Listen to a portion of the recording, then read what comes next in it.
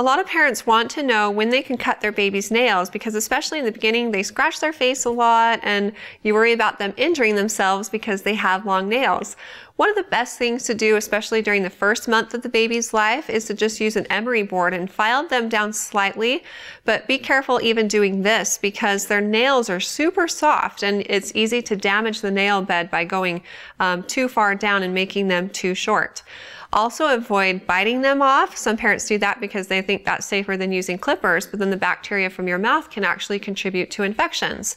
So use an emery board to just file them down slightly or put little gloves or even socks on your baby's hands so they don't scratch their face.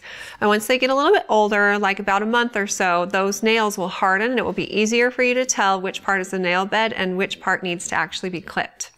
If you have more questions in the future for me, feel free to ask them on our Facebook page at facebook.com/Intermountain Moms and recommend us to your friends and family too.